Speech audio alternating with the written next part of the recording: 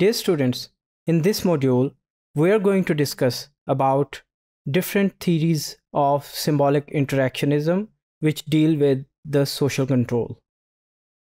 Differential association, social control theory, and labeling theory. So symbolic interactionism focuses on how individuals interpret and respond to social interactions and symbols. At the same time, differential association theory suggests that individuals learn deviant behavior through their interactions with others who engage them in deviant behavior.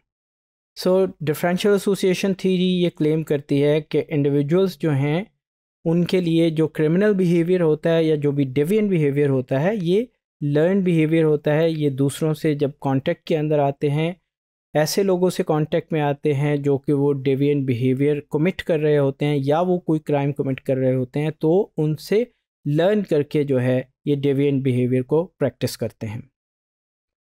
On the other hand, control theory suggests that individuals are naturally inclined to deviance, but they are controlled by social bonds and relationships. So propensity to become deviant is considered natural within each human being.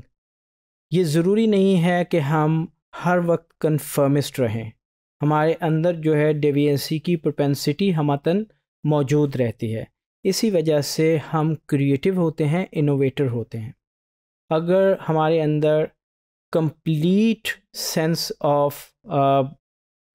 Sense of डेविएंसी हमारे अंदर मौजूद ना भी हो तो partially जो है ये डेविएंसी एग्जिस्ट करती है। सो सोशल कंट्रोल थ्योरी ये सजेस्ट करती है कि हम ऐसे बिहेवियर्स को जो है डिफरेंटली कंट्रोल कर सकते हैं और ये सोशल बॉन्ड्स के थ्रू और डिफरेंट रिलेशनल बॉन्ड्स के थ्रू कंट्रोल हो सकता है। और इसके अंदर जो किसी भी कल्चरल कॉन्टेक्स्ट के अंदर ज़्यादा एम्बेडेड होगा, उसके बॉन्ड्स ऑफ रिलेशनशिप ज़्यादा स्ट्रॉन्ग होंगे, वो उसके लिए उतना ही ज़्यादा सोशल कंट्रोल का मैकेनिज्म डेवलप करेगा। On the other hand, labeling theory suggests that individuals may engage in deviance as a result of being labeled as deviant by the society. ऐसे रवैये जिनको हम किसी न किसी वक्त कभी न कभी डेविएंसी के तौर पे कमिट कर बैठते हैं या हमसे सरजद हो जाते हैं, और मुआशरा अगर उसके हवाले से किसी भी इंडिविजुअल को लेबल कर दे तो शायद वो रवैया जो है वो परपेचुएट करता है और इंडिविजुअल जो है अपने उस लेबल को कैरी करते हुए उसी रवैये के ऊपर अमल करना शुरू कर देता है।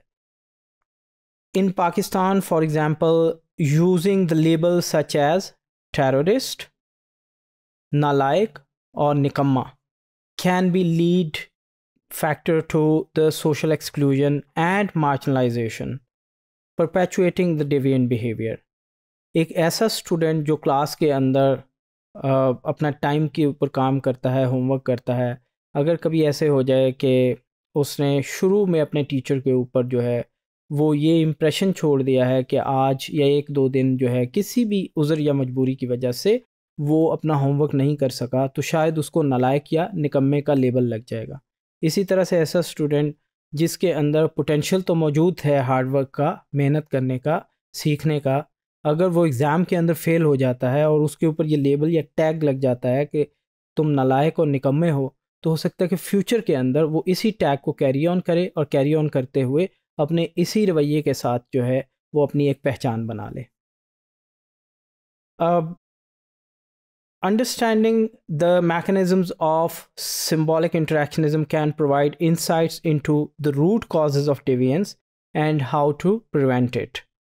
तो ये सारे जो symbolic interactionist के point of view से हम deviant behavior को जब हम observe करते हैं तो as a sociologist हमें लोगों के इस रवैये को एक particular lens से देखने और समझने में मदद मिलती है कि कैसे जो social control के mechanisms हैं, कैसे जो डिफरेंशियल एसोसिएशन है और कैसे ये जो लेबल्स हैं ये एक कैटालिटिक रोल प्ले करते हैं किसी भी इंसान के डेविएंट बनने में या पोटेंशियली फ्यूचर में उसके क्रिमिनल बनने में।